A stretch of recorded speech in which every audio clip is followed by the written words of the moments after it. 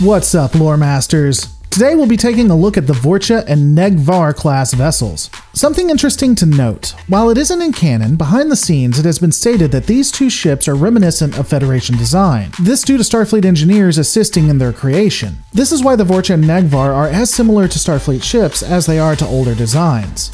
Additionally, I know I've done these classes before, but unfortunately I couldn't find them, and I bet that it's in some innocuous battle breakdown before I started a series dedicated to ships. So this video will be a clear breakdown of such vessels. With that out of the way, let's just get into it.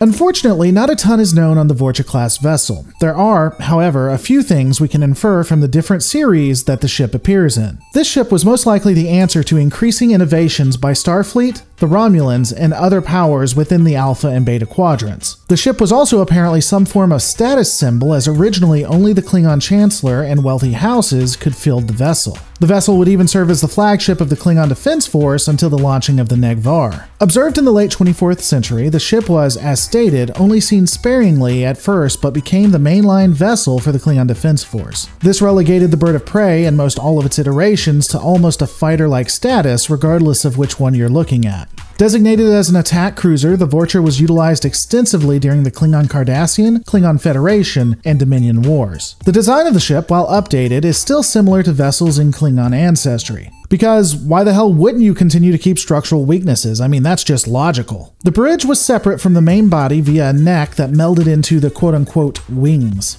The nacelles are on either side slanted, more in line with the Intrepid and Akira design versus what we see on other Klingon vessels. A triangular superstructure sits atop the dorsal side. Impulse engines would be located on the back directly below this superstructure. Additionally, some, if not most of the ship is created out of a duranium alloy. The vor'cha class sports a forward mount disruptor cannon that fires solid and intermittent disruptor beams as well as torpedoes. Additionally, the vessel has nacelle mounted disruptor emitters, cause now they make those, I guess. The bridge of the ship is similar to other Klingon and Federation designs as noted, with the main view screen located on the forward bulkhead. The command chair is located in the middle, forward of several different stations, and has the ability to pivot 360 degrees. The bridge itself also has control stations that line the walls in every direction.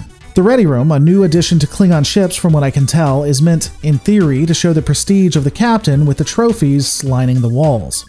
Engineering is located on Deck 26 near the reactor, with the armory located on the upper half of the ship. The computer core, a small unmanned room, has a central area circular console with the walls being lined with computers and monitors similar to the bridge. The ability to access the Defense System Database, computer core diagnostic, and navigational control systems is located here. The vor'cha also has VIP quarters, cause why the hell wouldn't it? It's only a ship based on a Spartan culture that dedicated all its resources to war, or at least they pretended to. Again, the VIP quarters is a cabin with walls emblazoned with weapons and decorative banners of the Empire. It has chairs, couches, and resting areas, so basically for lush Klingons. Like the vor'cha class, the negh'var warship is seen in the late 24th century. An absolute powerhouse, this vessel became the flagship of the Klingon Defense Force. The ship is observed only 2 years before the Dominion War and is utilized to breach the shields of Deep Space Nine during the first battle of, wait for it, Deep Space Nine. While we never see the exact stats, given how powerful the negh'var is in battles, such as the first battle of DS9 as noted, as well as against Dominion ships, it's likely that a negh'var is on par or only slightly below that of the power of a Sovereign-class starship. According to Memory Alpha, the bridge module is separate from the main body by a neck that flares out aft of the ship into forward-swept wings, which are reinforced by raised supports that also contain the ship's warp nacelles.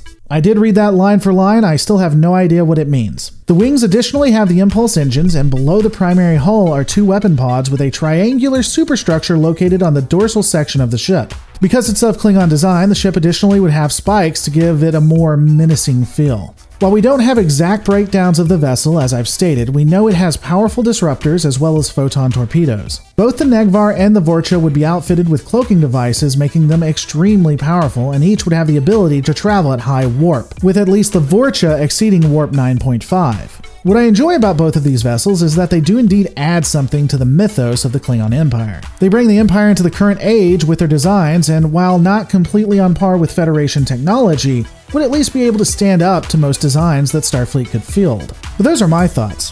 What are yours? Let me know in the comments below. As always guys, remember, you'll never know when you're ready to do something, so take the leap. Go ahead and do it.